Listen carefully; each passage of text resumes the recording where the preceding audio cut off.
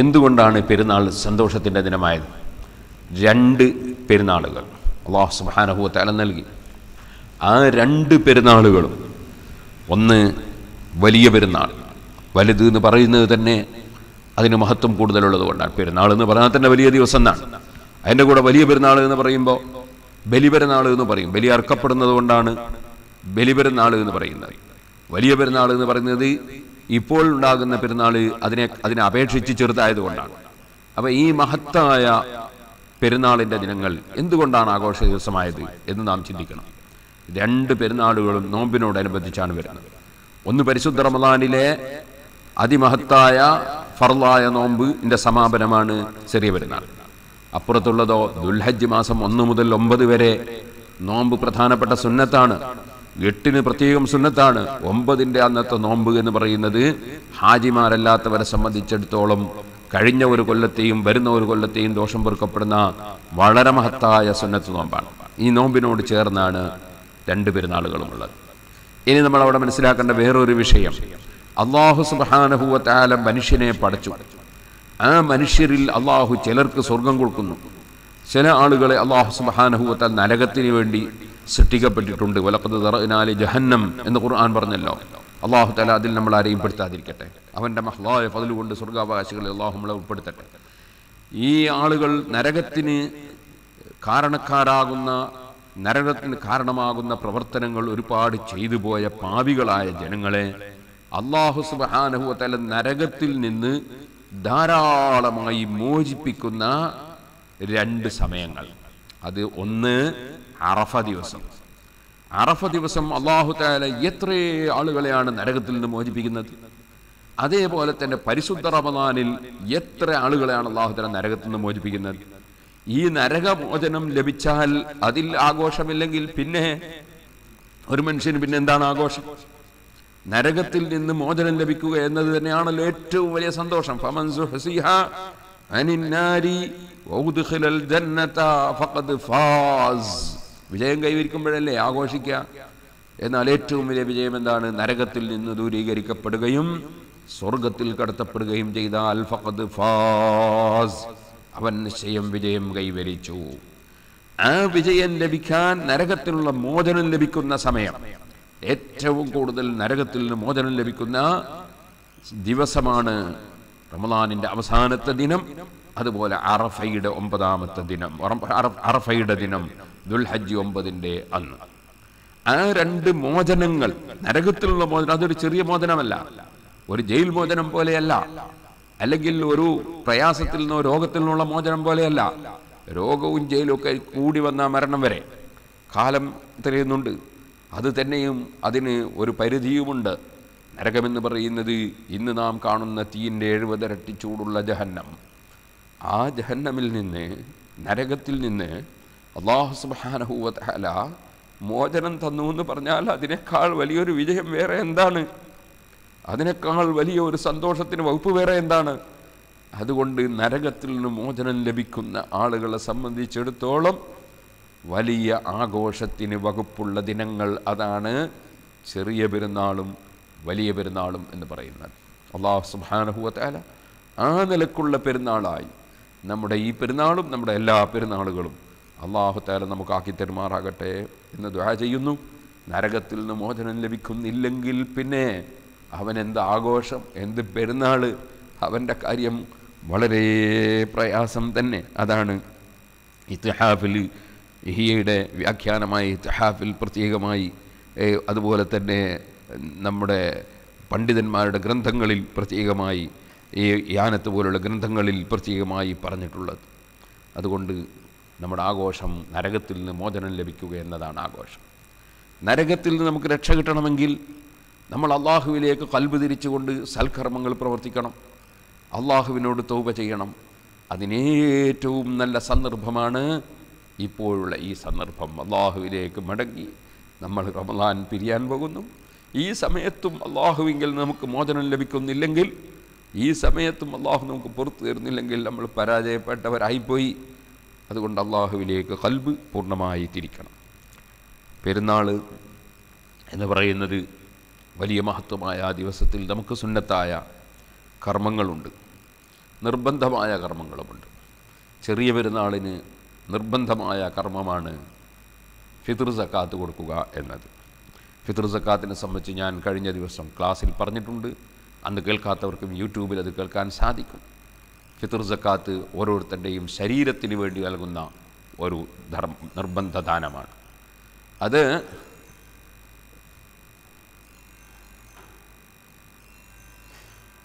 ഫിത്ർ സക്കാത്ത് എന്ന് പറയുന്ന മഹത്തായ ധർമ്മം അത് പെരുന്നാളിൻ്റെ അന്ന് രാവിലെ സുബഹി മുതൽക്കാണ് അത് നൽകാൻ ഏറ്റവും നല്ല സമയം. പെരുന്നാൾ നിസ്കരിക്കുന്നതിന് മുമ്പ് അത് നീട്ടിവെക്കരുത്. ഉച്ചവരെ കൊണ്ടുപോകാം, പക്ഷേ പെരുന്നാൾ നിസ്കരിക്കുന്നതിന് മുമ്പ് കൊടുത്തു വിടുകയാണ് ഏറ്റവും നല്ലത്. അതിന് തലേ ദിവസം രാത്രി തന്നെ അത് കൊടുക്കാം. പെരുന്നാളായി കഴിഞ്ഞാൽ കൊടുക്കാം. റമദാനിൽ തന്നെ റമദാൻ ആയാൽ കൊടുക്കാം. പക്ഷേ അതിന് വാങ്ങിയവർ വാങ്ങാനും കൊടുത്തവർ കൊടുക്കാനും ഒക്കെ അർഹരായി നിലനിൽക്കണം എന്ന നിബന്ധനയുണ്ട്. ഏതായിരുന്നാലും വളരെ പ്രധാനപ്പെട്ട ആ മഹത്തായ കർമ്മം അത് കൊടുക്കേണ്ടതുപോലെ കൊടുക്കണം. ശാഫിഈ മദ്ഹബ് അനുസരിച്ച് ധാന്യം തന്നെ കൊടുക്കണം.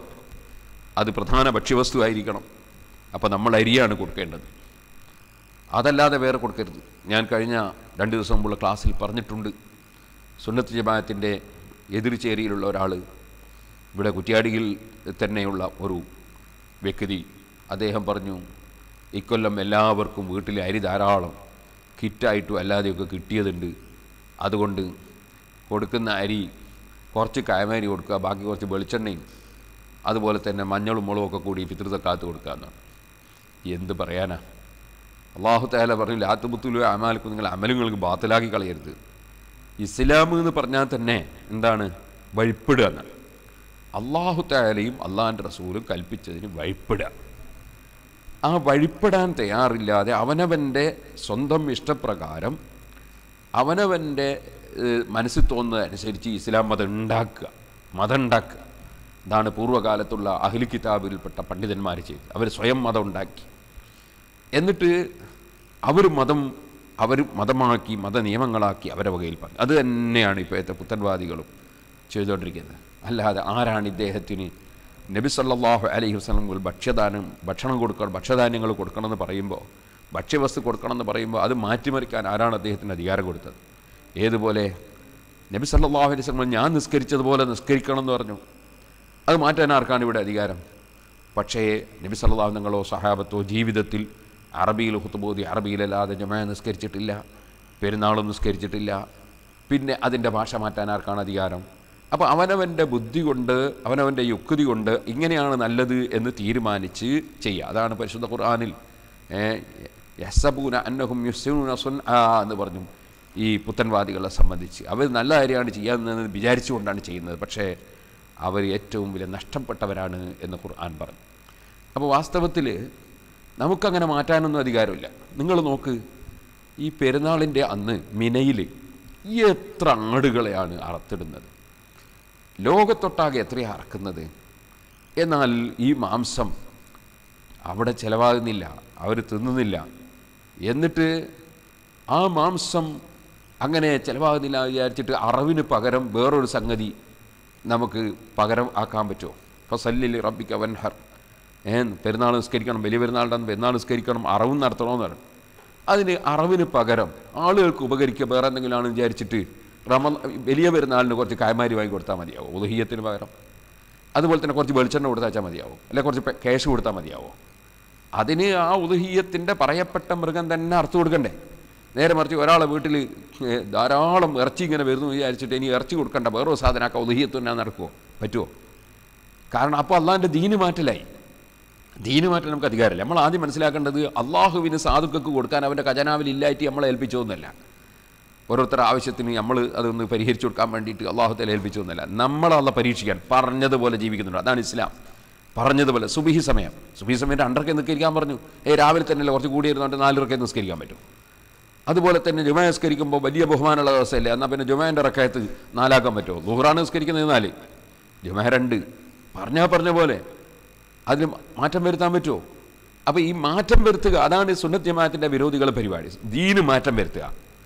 അള്ളാഹുവും റസൂലും പഠിപ്പിച്ചതുപോലെ സഹാബത്ത് കാണിച്ചു തന്നതുപോലെ നമുക്ക് മുൻഗാമികളായ ഇമാമികൾ പഠിപ്പിച്ച പോലെ ജീവിക്കുക. അതാണ് സുന്നത്ത് ജമാഅത്ത്. നബിയും സഹാബത്തും പഠിപ്പിച്ചത്. നേരെ മറിച്ച് അവനവൻ്റെ ഇഷ്ടത്തിന് മതം മാറ്റുക, മതത്തിൻ്റെ നിയമം മാറ്റുക, ഇതാണ് നേരത്തെ യഹൂദികളിലും നിസ്രാനികളിലുമുള്ള പണ്ഡിതന്മാർ ചെയ്തത്. അങ്ങനെയാണ് ആ ദീൻ തകർന്നു പോയത്. അതേമാതിരി അള്ളാഹുവിൻ്റെ ദീൻ മാറ്റിമറിക്കുന്ന കക്ഷികളുടെ ഉപദേശങ്ങൾ കേട്ടുകൊണ്ട് നിങ്ങളാരും ഫിത്ർ സക്കാത്ത് ധാന്യമല്ലാതെ കൊടുക്കരുത് എന്ന് പ്രത്യേകമായി ഞാൻ ഉണർത്തുകയാണ്. ബഹുമാനപ്പെട്ട ഇമാം അബൂ ഹനീഫ റളിയല്ലാഹു അൻഹുവിൻ്റെ മദ്ഹബിൽ ഖീമത്ത് കൊടുത്താൽ, വില കൊടുത്താൽ മതി എന്നുണ്ട്. ആ മദ്ഹബ് സ്വീകരിച്ചവർക്ക് അങ്ങനെ ചെയ്യാം എന്നല്ലാതെ ഒരു മദ്ഹബും സ്വീകരിക്കാതെ ഏതെങ്കിലും ആളുകൾ എവിടെയെങ്കിലും കയറി എന്തെങ്കിലും പറയുന്നതനുസരിച്ചൊന്നും നമ്മൾ നമ്മുടെ അമലുകൾ നഷ്ടപ്പെടുത്തിക്കൊണ്ട് പ്രവർത്തിക്കരുത് എന്ന് പ്രത്യേകമായി ഉണർത്തുകയാണ്. അല്ലാഹു സുബ്ഹാനഹു വ തആല നമുക്കെല്ലാവർക്കും ഫിത്ർ സക്കാത്ത് അതിൻ്റെ നിയമപ്രകാരം കൊടുക്കാനുള്ള ഭാഗ്യം നൽകട്ടെ. കൊടുക്കൽ ഞാൻ പറഞ്ഞല്ലോ, എല്ലാവരും ഫിത്ർ സക്കാത്ത് കൊടുക്കണം. ഫിത്ർ സക്കാത്ത് നിർബന്ധമില്ലാത്ത ആളുകൾ നമ്മുടെ നാട്ടിലൊന്നും ഉണ്ടാവില്ല. എല്ലാവർക്കും കൊടുക്കൽ നിർബന്ധമാണ്. അന്നത്തെ ദിവസം രാത്രിയിലും പകലും ആവശ്യമായ ചെലവിൻ്റെ വകുപ്പ് കഴിച്ച് ബാക്കിയുള്ളവരെല്ലാം കൊടുക്കണം എന്നാണ് എൻ്റെ നിയമം. അതില്ലാത്ത ആരും നമ്മുടെ നാട്ടിലുണ്ടാവില്ല. കൊടുക്കുമ്പോൾ അവനവൻ്റെ ശരീരത്തിൻ്റെ ഫിത്ർ സക്കാത്ത് കൊടുക്കണം. അതുപോലെ തന്നെ അവൻ ചെലവ് കൊടുക്കൽ നിർബന്ധമുള്ളവരുടെ ഫിത്ർ സക്കാത്തും കൊടുക്കണം. അതെല്ലാം ഞാൻ വിശദമായി 2 ദിവസം മുമ്പുള്ള ക്ലാസ്സിൽ പറഞ്ഞിട്ടുണ്ട്. എല്ലാവർക്കും അറിയാവുന്ന മസലകളാണ്. ഇപ്പോൾ ഫിത്ർ സക്കാത്ത് നിർബന്ധമായും നമ്മൾ കൊടുക്കണം. മറ്റൊന്നാണ് പെരുന്നാളിൻ്റെ അന്നുള്ള വലിയൊരു അമലാണ്. മഗ്രിബ് മുതൽക്ക് പെരുന്നാൾ നിസ്കാരം വരെ ചെറിയ പെരുന്നാളിൻ്റെ ദിനത്തിൽ തക്ബീർ ധാരാളം ചൊല്ലുക. അതൊരു വലിയ പുണ്യമുള്ള അമലാണ്. അത് നമ്മൾ നിർവഹിക്കണം. ഇപ്പോൾ തക്ബീർ വളരെ കുറഞ്ഞു. എൻ്റെ ചെറുപ്പത്തിലൊക്കെ എത്ര തക്ബീർ കേൾക്കുമായിരുന്നു. ഇപ്പോൾ തക്ബീർ കേൾക്കലില്ല. തക്ബീർ ധാരാളമായി നമ്മൾ ചൊല്ലണം. അള്ളാഹു അവൻ്റെ പരിശുദ്ധ ഖുർആനിൽ വലിയ തുക്കബ്ബിറുല്ലാഹ അലാ മാ ഹദാക്കും, തക്ബീർ നിർവഹിക്കാൻ വേണ്ടി അള്ളാഹു സുബ്ഹാനഹു വ തആല നമുക്ക് പെരുന്നാൾ തന്നതിന് അതിനു വേണ്ടിയാണ്, റമദാൻ തന്നതിന് അതിനു വേണ്ടിയാണ്. തക്ബീർ എല്ലാം അതുകൊണ്ട് തക്ബീർ ധാരാളമായി നമ്മൾ ചൊല്ലണം എന്ന് പ്രത്യേകമായി ഞാൻ ഉണർത്തുകയാണ്. അത് പ്രത്യേക സുന്നത്താണ്. വലിയ പെരുന്നാളാകുമ്പോൾ അന്നും പെരുന്നാൾ രാവ് മഗ്രിബ് മുതൽക്ക് അതുപോലെ ഇമാമ് തക്ബീർ കെട്ടുന്നത് വരെ, പെരുന്നാൾ നിസ്കാരം തുടങ്ങുന്നത് വരെ എല്ലാ സമയത്തും തക്ബീർ സുന്നത്തുണ്ട്. വളരെ പ്രധാനപ്പെട്ട ദിക്റാണ്. അതിൻ്റെ പുറമെ വലിയ പെരുന്നാളിന് നമുക്കറിയാം ദുൽഹജ്ജ് 1 മുതൽക്ക് തന്നെ ഉദ്ഹിയ്യത്തിന് പറ്റുന്ന മൃഗങ്ങൾ, അതായത് പശു, ആട്, ഒട്ടകം, അത്തരം മൃഗങ്ങൾ കണ്ട അല്ലാഹു അക്ബർ എന്ന് പറയൽ പ്രത്യേകം സുന്നത്തുണ്ട്. അതിൻ്റെ പുറമെ മിൻ സുബ്ഹി യൗമി അറഫത്ത ഇലാ അസ്രി ആഖിരി അയ്യാമി തശ്രീഖ്, അറഫ ദിവസത്തെ സുബ്ഹി മുതൽക്ക് അയ്യാമു തശ്രീഖിൻ്റെ അഥവാ ദുൽഹജ്ജ് 13 അന്നത്തെ അസറിൻ്റെ ശേഷം വരെ ഓരോ നിസ്കാര ശേഷം ഫർളും സുന്നത്തുമായ നിസ്കാരങ്ങൾക്ക് ശേഷം പ്രത്യേകമായി തക്ബീർ ചൊല്ലൽ സുന്നത്തുണ്ട്. സുന്നത്ത് നിസ്കാരത്തിൻ്റെ ശേഷവും തക്ബീർ ചൊല്ലൽ സുന്നത്തുണ്ട്. അത് നമ്മൾ നിർവഹിക്കണം. തക്ബീർ അത് വളരെ പ്രധാനപ്പെട്ട ഒരു കാര്യമാണ്. പിന്നെ വലിയ പെരുന്നാളിനുള്ള വളരെ പ്രധാനപ്പെട്ട സുന്നത്താണ് ഉദ്ഹിയ്യത്ത് അറുക്കുക എന്നത്. അതേ സമയത്ത് നമ്മുടെ ചെറിയ പെരുന്നാളിന് വളരെ പ്രധാനപ്പെട്ട നിർബന്ധമാണ് ഫിത്ർ സക്കാത്ത് എന്ന ആ 2 ധർമ്മങ്ങൾ. ഒരു റമദാനിൽ മാംസമാകുന്ന ഭക്ഷണം കൊടുക്കാനും മറ്റൊരു റമദാനിൽ ധാന്യമാകുന്ന ഭക്ഷണം കൊടുക്കാനുമാണ് ഇസ്ലാമിൽ കൽപ്പനയുള്ളത്. അതനുസരിച്ച് കൽപ്പിച്ചതുപോലെ ജീവിക്കുക. അതാണ് മുസ്ലിം എന്ന് പറഞ്ഞാൽ അനുസരണം. ആ പറഞ്ഞതുപോലെ ജീവിക്കുക. എങ്ങനെയൊന്നും നമുക്ക് നോക്കേണ്ട വിഷയമൊന്നുമില്ല. ഹജ്ജിന് പോയാൽ നമ്മൾ എന്തെല്ലാമാണ് ചെയ്യുന്നത് അത് നിങ്ങൾ എടുത്തു നോക്ക്. ഒരു സ്ഥലത്ത് പോയിട്ട് ഒരു 7 ചെറിയ കല്ലുകൊണ്ട് എറിയുന്നത്, അത് കഴിഞ്ഞിട്ട് ഇപ്പോൾ എന്താ കാര്യം? ആർക്കും അതുകൊണ്ട് കാര്യം കിട്ടുക? അതൊന്നുമല്ല. അള്ളാഹ് കൽപ്പിച്ച സമയത്ത് കൽപ്പിച്ച പോലെ ചെയ്യുക. അതാണ് ഇസ്ലാം, അതാണ് മുസ്ലിം. അല്ലാതെ അവനവൻ്റെ ഇഷ്ടത്തിന് മതം ഉണ്ടാകലല്ല. ഉള്ള മതം അനുസരിച്ച് ജീവിക്കുക, അതാണ് മുസ്ലിം. അപ്പോൾ നമ്മൾ മുസ്ലിമീങ്ങളാവുക എന്ന് പറഞ്ഞാൽ തന്നെ ശരിക്ക് സുന്നത്ത് ജമാഅത്തുകാരനായാലേ ശരിയായ മുസ്ലിമായി നമുക്ക് ജീവിക്കാൻ സാധിക്കുകയുള്ളൂ. ഇനി പറയാനുള്ളത് പെരുന്നാൾ നിസ്കാരമാണ്. ചെറിയ പെരുന്നാളിനും വലിയ പെരുന്നാളിനും പ്രത്യേക നിസ്കാരം സുന്നത്തുണ്ട്. സുന്നത്താണെന്ന് വളരെ ശക്തിയായ സുന്നത്താണ്. ഒരഭിപ്രായത്തിൽ ഫർദ് കിഫയാണ് എന്നുമുണ്ട്. ഏതായിരുന്നാലും ചെറിയ പെരുന്നാൾ സുന്നത്ത് നിസ്കരിക്കുമ്പോൾ ചെറിയ പെരുന്നാൾ സുന്നത്ത് നിസ്കാരം ഞാൻ നിസ്കരിക്കുന്നു എന്ന നിയ്യത്തോടു കൂടി തക്ബീർ ചൊല്ലി നിസ്കരിക്കുക. വലിയ പെരുന്നാളാകുമ്പോൾ വലിയ പെരുന്നാൾ സുന്നത്ത് നിസ്കാരത്തെ ഞാൻ നിസ്കരിക്കുന്നു എന്ന് നിയ്യത്ത് ചെയ്തുകൊണ്ട് തക്ബീർ ചൊല്ലാം. തക്ബീർ ചൊല്ലിയ ഉടനെ നമ്മൾ വജ്ജഹത്ത് ഓതുക. സാധാരണ നിസ്കാരത്തിന് ഒന്നുപോലെ തന്നെ വജ്ജഹത്ത് ഓതുക. വജ്ജഹത്ത് ഓതിയതിന് ശേഷം 7 പ്രാവശ്യം ഒന്നാമത്തെ റകഅത്തിൽ നമ്മൾ തക്ബീർ ചൊല്ലുക. അല്ലാഹു അക്ബർ എന്ന തക്ബീർ. ആ തക്ബീറുകൾക്കിടയിൽ സുബ്ഹാനല്ലാഹി വൽഹംദുലില്ലാഹ് വലാ ഇലാഹ ഇല്ലല്ലാഹു അല്ലാഹു അക്ബർ എന്ന് ചൊല്ലുന്നത് നല്ലതാണ്. അതേപോലെ രണ്ടാമത്തെ റകഅത്തിലേക്ക് നമ്മൾ വന്നാൽ ആ രണ്ടാമത്തെ റക്കയത്തിലേക്ക് വന്ന ഉടനെ 5 പ്രാവശ്യം തക്ബീർ ചൊല്ലാം. അതിൻ്റെ ഇടക്കും സുബ്ഹാനല്ലാഹി വൽഹംദുലില്ലാഹ് വലാ ഇലാഹ ഇല്ലല്ലാഹു അല്ലാഹു അക്ബർ എന്ന് ചൊല്ലാം. ഇതാണ് പെരുന്നാൾ നിസ്കാരത്തിന് പ്രത്യേകതയുള്ളത്. അങ്ങനെ 2 റക്കയത്ത് സുന്നത്ത് നിസ്കാരം, അതാണ് പെരുന്നാൾ നിസ്കാരം. പെരുന്നാൾ നിസ്കാരത്തിൽ ഖാഫ് സൂറത്ത് ഓതുന്നത് സുന്നത്താണ് എന്ന് പണ്ഡിതന്മാർ രേഖപ്പെടുത്തിയിട്ടുണ്ട്. അത് ഓതുന്നില്ലെങ്കിൽ സബ്ബിഹിസ്മ സൂറത്തും അല്ലാത്ത ഹദീസുൽ ആശിയ എന്ന സൂറത്തും ഓതാം. ഏതായിരുന്നാലും ശരി, ആ മഹത്തായ പെരുന്നാൾ നിസ്കാരം നമ്മളെല്ലാവരും നിസ്കരിക്കണം. അത് നമുക്ക് ജമാഅത്തായി നിസ്കരിക്കുന്നതിനാണ് വലിയ പുണ്യം. ഈ വർഷം നമുക്ക് പള്ളിയിൽ പോയി ജമാഅത്തായി നിസ്കരിക്കാനുള്ള പ്രയാസം ഉണ്ട്. അതുകൊണ്ട് നമുക്ക് വീടുകളിൽ വെച്ച്, നമ്മളുള്ള സ്ഥലങ്ങളിൽ വെച്ച് പെരുന്നാൾ നിസ്കരിക്കാം. പെരുന്നാൾ നിസ്കാരം ജമാഅത്തായി നിസ്കരിക്കുന്നതിന് വലിയ പുണ്യമാണ്. അതുകൊണ്ട് വീടുകളിൽ വെച്ച് ജമാഅത്തായി തന്നെ നമുക്ക് നമ്മുടെ ഭാര്യമാരെയും കുട്ടികളെയും ഒക്കെ കൂട്ടി വീട്ടിൽ വെച്ച് തന്നെ നിസ്കരിക്കാം. അങ്ങനെ പെരുന്നാൾ നിസ്കാരം നിർവഹിക്കാം. പെരുന്നാൾ നിസ്കാരം കഴിഞ്ഞാൽ, ജുമുഅ പോലെയല്ല, പെരുന്നാൾ നിസ്കാരം കഴിഞ്ഞാൽ ഉടനെ 2 ഖുതുബകൾ സുന്നത്തുണ്ട്. ആ 2 ഖുതുബകൾ ഒരാൾ മാത്രം ഒറ്റക്ക് നിസ്കരിക്കുമ്പോൾ ഖുതുബ സുന്നത്തില്ല, സ്ത്രീകൾ മാത്രം നിസ്കരിക്കുമ്പോഴും ഖുതുബ സുന്നത്തില്ല. അതേ സമയത്ത് പുരുഷന്മാർ നിസ്കരിക്കുമ്പോൾ 2 ഖുതുബ ഓതൽ സുന്നത്തുണ്ട്. ജുമുഅ നിസ്കാരം പോലെ 40 ആളുകൾ വേണം എന്ന നിബന്ധന ഈ നിസ്കാരത്തിന് ഇല്ല, ഖുതുബക്കും ഇല്ല.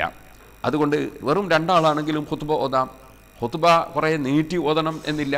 ഖുതുബയുടെ ഫർളുകളൊക്കെ നമ്മൾ കൊണ്ടുവരികയും അതോടുകൂടി തന്നെ സുന്നത്തായത് ഒന്ന് ഉൾപ്പെടുത്തുകയും ചെയ്താൽ ഖുതുബ നീണ്ടില്ലെങ്കിലും കുഴപ്പമൊന്നുമില്ല. അപ്പോൾ ഖുതുബക്ക് അൽഹംദുലില്ലാഹ് എന്ന് പറയൽ നിർബന്ധമാണ്. അതേപോലെ തന്നെ നബി സല്ലല്ലാഹു അലൈഹി വസല്ലം പേരുള്ള സലാത്ത് അല്ലാഹുമ്മ സല്ലി അലാ മുഹമ്മദിൻ വഅലാ ആലി മുഹമ്മദ് എന്നോ അല്ലെങ്കിൽ സല്ലല്ലാഹു അലാ മുഹമ്മദ് എങ്ങനെയോ സലാത്ത് കൊണ്ടുവരിക. മറ്റൊന്ന് തഖ്വ കൊണ്ട് വസിയ്യത്ത് ചെയ്യുക, ഇത്തഖുല്ലാഹ് എന്ന് പറഞ്ഞാൽ മതി, അല്ലെങ്കിൽ ഊസീക്കും ഇത്തഖുല്ലാഹ് എന്ന് പറഞ്ഞാൽ മതി, അത് കൊണ്ടുവരിക. പിന്നെ ഒരായത്ത് ഓതുക, ഒരു പൂർണ്ണമായ ഒരായത്ത്, പിന്നെ മുഅ്മിനീങ്ങൾക്ക് വേണ്ടി ദുആ നടത്തുക. ഇതാണല്ലോ വേണ്ടത്. 2 ഖുതുബകളാണ് നിർവഹിക്കേണ്ടത്. അതിൽ ഏതെങ്കിലും ഒരു ഖുതുബയിലാണ് ആയത്ത് ഓതൽ നിർബന്ധമുള്ളത്. മുഅ്മിനീങ്ങൾക്ക് വേണ്ടി ദുആ ചെയ്യുക എന്നതും ഏതെങ്കിലും ഒരു ഖുതുബയിൽ കൊണ്ടുവന്നാൽ മതിയാകും. ഹംദും സലാത്തും തഖ്വ കൊണ്ടുള്ള വസിയ്യത്തും 2 ഖുതുബയിലും കൊണ്ടുവരണം. ഇത് വളരെ ലളിതമായി ചെയ്യാവുന്ന ഒരു കാര്യമാണ്. അപ്പോൾ ഖുതുബയും നമ്മൾ അവന് മിമ്പർ നിർബന്ധമില്ല, നമ്മൾ ഒന്ന് ഇരിക്കാൻ വേണ്ടി വേണമെങ്കിൽ ഒരു കസേര അവിടെ വെച്ചാൽ മതി. അപ്പോൾ നമുക്ക് വീട്ടിൽ വെച്ച് തന്നെ ഒരു കസേരയും വെച്ച് അവിടെ നിലത്ത് തന്നെ നിന്നിട്ട് ഖുതുബ നിർവഹിക്കാം. അങ്ങനെ പെരുന്നാൾ നിസ്കാരവും അതുപോലെ അതിൻ്റെ ഖുതുബയും അത് വളരെ പ്രധാനപ്പെട്ടതാണ്. അത് കഴിഞ്ഞതിന് ശേഷം നമ്മൾ സാധാരണയായി പലരും മരിച്ചവരുടെ പേരിൽ ഫാത്തിഹ ഓതിയിട്ട് യാസീൻ ഓതിയൊക്കെ ദുആ ചെയ്യുന്ന പതിവുണ്ട്. അത്തരം പതിവുകളൊന്നും നമ്മൾ ഒഴിവാക്കരുത്. നല്ല കാര്യങ്ങൾ പതിവാക്കിയാൽ അതൊന്നും നമ്മൾ ഒഴിവാക്കരുത്. അതൊക്കെ നമ്മൾ നിലനിർത്തിക്കൊണ്ടു പോകണം. കാരണം നമുക്ക് പെരുന്നാളാണ്, ആഘോഷമാണ്. നമ്മളെ മരിച്ചുപോയ ബാപ്പ ഉമ്മയൊക്കെ ഉണ്ടല്ലോ, നമുക്ക് പെരുന്നാളൊക്കെ നേരത്തെ പഠിപ്പിച്ച് തന്നവരും നമുക്ക് പെരുന്നാളിന് വസ്ത്രം വാങ്ങി തന്നവരൊക്കെ, അവരെ ഖബറിൽ അവർക്കും ഒരു സന്തോഷം വേണ്ടേ? അവർക്കൊരു സന്തോഷത്തിന് അവർ ഖുർആൻ ദുആ ചെയ്താൽ അവർക്ക് വലിയ സന്തോഷമായി. അപ്പോൾ അതിനൊക്കെ തിരക്ക് കൂട്ടരുത്. സാധാരണ നമുക്ക് പള്ളിയിൽ വെച്ച് തന്നെ ചെയ്യുമ്പോൾ ചിലർക്ക് അല്ലാത്ത തിരക്ക് കാണിക്കും. അങ്ങനെ തിരക്ക് കാണിക്കരുത്. നമ്മളെ വാപ്പാനോടും ഉമ്മാനോടൊക്കെ കടപ്പാടൊക്കെ നമ്മൾ വീട്ടണം. നമ്മളെ കുടുംബങ്ങളോട്, ഉസ്താദുമാരോട്, കടപ്പെട്ടവരോട് കടപ്പാട് വീട്ടാൻ അത്തരത്തിലുള്ള നല്ല കാര്യങ്ങൾ നമ്മളെപ്പോഴും അതിൽ മുൻപന്തിയിലും അത് സ്ഥിരമായി കൊണ്ടുവരുന്നവരിലും ഉൾപ്പെടണം എന്ന് ഞാൻ ഉണർത്തുകയാണ്. അപ്പോൾ പെരുന്നാൾ ദിവസം, പെരുന്നാൾ ആഘോഷത്തിൻ്റെ ദിവസമാണ്. അതുകൊണ്ട് തന്നെ ഹലാലായ കാര്യങ്ങൾ നമുക്ക് നിർവഹിക്കാം. പക്ഷേ ഈ വർഷം ബഹുമാനപ്പെട്ട ശൈഖുന ഉസ്താദ് അവറുകൾ പറഞ്ഞതുപോലെ നമുക്ക് മറ്റുള്ള ടൂറും മറ്റ് യാത്രകളും അതുപോലെ തന്നെ മറ്റ് അങ്ങാടികളിലൊക്കെ പോകലും ഒരാഘോഷത്തിൻ്റെ പ്രതീതി ഉണ്ടാക്കുന്ന പരിപാടികൾ അത് ഈ വർഷം നമുക്ക് അനുയോജ്യവുമല്ല, അത് ശരിയുമല്ല. അതേ സമയത്ത് നമ്മുടെ ഇബാദത്തുകൾക്കൊന്നും യാതൊരു കുറവും വരുത്താതെ എല്ലാ കാര്യങ്ങളും നമുക്ക് അല്ലാഹു തആല കഴിവ് തന്നതനുസരിച്ച് ഇത്തഖുല്ലാഹ മസ്തതഅ്തും, അല്ലാഹു കഴിവ് തന്നതനുസരിച്ച് നമ്മൾ നമ്മുടെ ഇബാദത്തുകളൊക്കെ നിർവഹിക്കണം എന്ന് ഈ സമയത്ത് പ്രത്യേകമായി ഉണർത്തുകയാണ്. പെരുന്നാളിൻ്റെ ഖുതുബയിൽ തുടക്കത്തിൽ ഈ സാധാരണ ഖുതുബക്ക് നിസ്കാരത്തിന് ഇല്ലാത്ത ഒരു തക്ബീർ ചൊല്ലൽ നിസ്കാരത്തിൽ സുന്നത്തുണ്ട് എന്ന് നമ്മൾ പറഞ്ഞല്ലോ. അതേപോലെ ഖുതുബയിലും ആദ്യത്തെ ഖുതുബയിൽ ഒരു 9 തക്ബീർ ചൊല്ലൽ സുന്നത്തുണ്ട്, രണ്ടാമത്തെയിൽ ഒരു 7 തക്ബീർ ചൊല്ലലും സുന്നത്തുണ്ട്. അതുപോലെ ഖുതുബയുടെ ഓരോ വിഷയങ്ങൾ കഴിയുമ്പോൾ, ഉദാഹരണത്തിന് സലാത്ത് കഴിയുമ്പോൾ ഒരു തക്ബീർ ചൊല്ലൽ സുന്നത്തുണ്ട്, പിന്നെ ഒരു തഖ്വ കൊണ്ടുള്ള വസിയ്യത്ത് കഴിയുമ്പോൾ ഒരു തക്ബീർ, അങ്ങനെ ഓരോ ഫസ്ലുകൾക്കിടയിൽ, പിരിയലുകൾക്കിടയിൽ നമ്മൾ ഓരോ തക്ബീർ ചൊല്ലൽ സുന്നത്ത്. മറ്റൊന്ന്, നമ്മൾ പെരുന്നാൾ വലിയ പെരുന്നാളാകുമ്പോൾ ഏകദേശം 10 ദിവസം മുമ്പ് തന്നെ നമ്മുടെ മാസം ഉറപ്പിച്ച് കഴിഞ്ഞിട്ടുണ്ടാവും.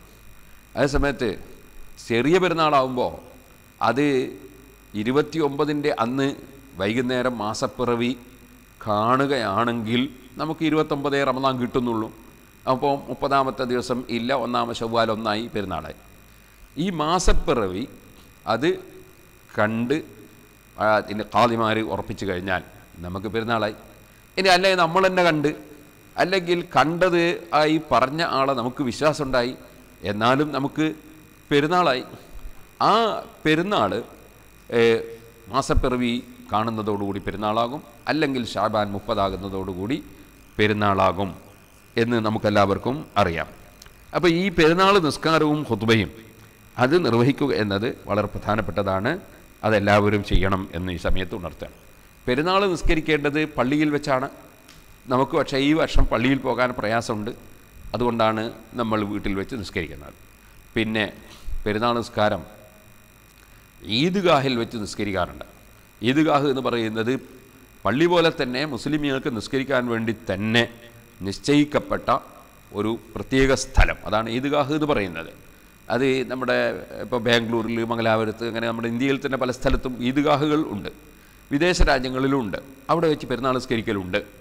അത് അത്തരം സ്ഥലങ്ങളിൽ വെച്ച് നിസ്കരിക്കുന്നത് ഗുണകരമാണെന്ന് പറഞ്ഞ ചില മദ്ഹബുകളും ഉണ്ട്. പക്ഷേ നമുക്കവിടെ ഒരു കാര്യം പറയാനുണ്ട്. നമ്മളെ കേരളത്തിൽ എൻ്റെ അറിവിൽ അങ്ങനെ ഈദ്ഗാഹുകൾ ഒരു സ്ഥലത്തും ഉണ്ടായിട്ടുമില്ല, ഉണ്ടാകാറുമില്ല. ചിലർ ഈദ്ഗാഹ് എന്ന് പറഞ്ഞിട്ട് ചില മൈതാനിയിലും കടപ്പുറത്തും അതുപോലെ തന്നെ മദ്രസേൻ്റെ മുറ്റത്തും സ്കൂളിൻ്റെ മുറ്റത്തെല്ലാം പോയിട്ട് ഈദ്ഗാഹ് ഇത് ബോർഡ് വെക്കാറുണ്ട്. അതുകൊണ്ട് അത് ഈദ്ഗാഹ് ആവില്ല, അത് സ്കൂളിൻ്റെ മുറ്റം തന്നെയാണ്. അതുപോലെ തന്നെ കടപ്പുറം തന്നെയാണ്. സ്റ്റേഡിയം മൈതാനി അത് ഈദ്ഗാഹ് അല്ല. ഈദ്ഗാഹ് എന്ന് എഴുതി വെക്കുന്നതിനെ പെരുന്നാളിൻ്റെ അന്നൊരു കളവെഴുതിയേക്കാണ്. അത് സത്യമല്ല, അത് ആളുകളെ കബളിപ്പിക്കുന്ന ഒരു പരിപാടിയാണ്. ഒരു പഞ്ചസാരൻ്റെ മേലെ കുരുമുളക് എഴുതി വെച്ചുകൊണ്ട് ഇറുമ്പ് കയറാതിരിക്കില്ലല്ലോ. അതുപോലെ ഈ ഒരു സ്ഥലത്ത് കൊണ്ടുപോയിട്ട് ഈദ്ഗാഹ് എന്ന് ബോർഡ് വെച്ചാൽ എന്നാൽ പിന്നെ പള്ളീൻ്റെ മുകളിൽ തന്നെ ഒരു ചുമരും മേലെ ഈദ്ഗാഹ് എന്നാണ് എഴുതി വെച്ചാൽ പോരെ. എന്നാൽ പിന്നെ പള്ളി ആവുകയും ചെയ്തു, ഈദ്ഗാഹ് എന്ന് ബോർഡും ഉണ്ടായിനെ, ബോർഡ് വെച്ചുകൊണ്ട് പള്ളി ഈദ്ഗാഹ് ആവും. അപ്പോൾ ഈദ്ഗാഹ് എന്ന് പറഞ്ഞാൽ ആളുകളെ വഞ്ചിക്കുന്നൊരു പരിപാടിയുണ്ട്. അത് സുന്നത്ത് ജമാഅത്തിൻ്റെ വിരോധികളുടെ പരിപാടിയാണ്. അതിൽ മുസ്ലിമീങ്ങൾ പെട്ടുപോകരുത് എന്ന് ഞാനോട് തന്നെ ഇന്നത്തെ ഈ കൊല്ലത്തെ പെരുന്നാളിനെ പറ്റിയല്ല, ഏത് പെരുന്നാളിനും നമ്മൾ ശ്രദ്ധിക്കേണ്ട ഒരു കാര്യമായതുകൊണ്ട് ഞാൻ സൂചിപ്പിച്ചു. അത് വഞ്ചനയാണ്, ആളുകളെ വഞ്ചിക്കുകയാണ്. ഈദ്ഗാഹ് അല്ല, അത് ആളുകളെ വഞ്ചിക്കുന്ന ഒരു ഏർപ്പാടാണ്. വഞ്ചന എന്ന് പറഞ്ഞാൽ ഇസ്ലാമിൽ പാടില്ലാത്തൊരു കാര്യമാണ്. മുസ്ലിം ഉമ്മത്തിന് വഞ്ചിക്കാറിനാൽ പെരുന്നാളിൻ്റെ അന്ന് വഞ്ചിക്കാന്ന് പറഞ്ഞാൽ വലിയ തെറ്റാണ്. ഇനി ഒരു കാര്യം പറയാനുള്ളത്, പെരുന്നാളിൻ്റെ ദിവസം നമ്മൾ കുടുംബബന്ധം ചേർക്കുക, അയൽവാസികളെ സന്ദർശിക്കുക, ജനങ്ങൾക്ക് സന്തോഷം പങ്കിടുക, അത്തരം കാര്യങ്ങളൊക്കെ നല്ലതാണ്. പക്ഷേ ഇപ്പോൾ നിയമപരമായി ഉള്ള നിർദ്ദേശങ്ങളൊക്കെ സ്വീകരിച്ചുകൊണ്ട് മാത്രമാണ് നമ്മൾ ഈ കൊല്ലം പെരുന്നാളിൻ്റെ എല്ലാ കാര്യങ്ങളും നിർവഹിക്കേണ്ടത്. നിയമം ലംഘിക്കുക എന്നതും കടുത്ത തെറ്റാണ്. ഇസ്ലാമിൽ എല്ലാ വിഷയത്തിലും നിയമങ്ങളാണ്. അപ്പോൾ നിയമം തെറ്റിക്കുക എന്ന് പറയും തെറ്റാണ്. കാരണം ഒരു സമൂഹത്തിൻ്റെ അച്ചടക്കവും ഒരു രാഷ്ട്രത്തിൻ്റെ അച്ചടക്കവും നഷ്ടപ്പെടുത്തുന്ന തീവ്രവാദികളും നിയമലംഘകരും ആകാൻ നമുക്ക് പാടില്ല. അത് നമ്മൾ ശ്രദ്ധിക്കണം, എപ്പോഴും ശ്രദ്ധിക്കേണ്ട വിഷയമാണ് എന്ന് ഓർപ്പെടുത്തുകയാണ്. പിന്നെ പെരുന്നാൾ നിസ്കരിക്കുമ്പോൾ അതിന് ബാങ്കുൽ ഖമത്തുല്ല അസ്സലാത്ത ജാമിഅ എന്ന് വിളിച്ചു പറയലാണ് ആ സമയത്ത് സുന്നത്തുള്ളത് എന്ന് ഉണർത്തുന്നു. പെരുന്നാൾ നിസ്കാരത്തെ സംബന്ധിച്ചും അതുപോലെ തന്നെ ഈ ഫിത്ർ സക്കാത്തിനെ സംബന്ധിച്ചും ഞാൻ എൻ്റെ ക്ലാസ്സിൽ പറഞ്ഞിട്ടുണ്ടായിരുന്നില്ല. ഇപ്പോൾ ഇന്നത് പറയാമെന്ന് വെച്ചതുകൊണ്ടാണ് ഇത്രയും കാര്യങ്ങൾ വിശദീകരിച്ചിട്ടുള്ളത് എന്ന് ഉറപ്പെടുത്തും. ഇനി മുഅ്മിനീങ്ങളെ, നമുക്ക് പറയാനുള്ള ഏറ്റവും വലിയ വിഷയം, നമുക്ക് ഈ റമദാൻ പിരിയുമ്പോൾ അല്ലാഹു തആല നാളെയും കൂടി നമുക്ക് റമദാൻ തന്ന വളരെ സന്തോഷം. റമദാൻ പിരിയുന്നു എന്ന് പറയുന്നത് വളരെയേറെ മാനസികമായി വലിയ വിഷമം. കാരണം നമുക്ക് ഏറ്റവും ലാഭം കിട്ടുന്ന, നമുക്ക് എല്ലാ പ്രശ്നങ്ങളിൽ നിന്നും പരിഹാരം കിട്ടുന്ന സമയം അത് നമ്മളെ കൂടെ തന്നെ ഉണ്ടാകുന്നതിലല്ലേ നമുക്ക് ഏറ്റവും വലിയ സന്തോഷം. നമുക്ക് എത്ര വലിയ ലാഭങ്ങളാണ് അല്ലാഹു തആല തരുന്നത്. ആ സമയം ഇനി അടുത്ത കൊല്ലം ആരുണ്ടാവുമെന്ന് ആരറിഞ്ഞു? കഴിഞ്ഞ കൊല്ലം നമ്മുടെ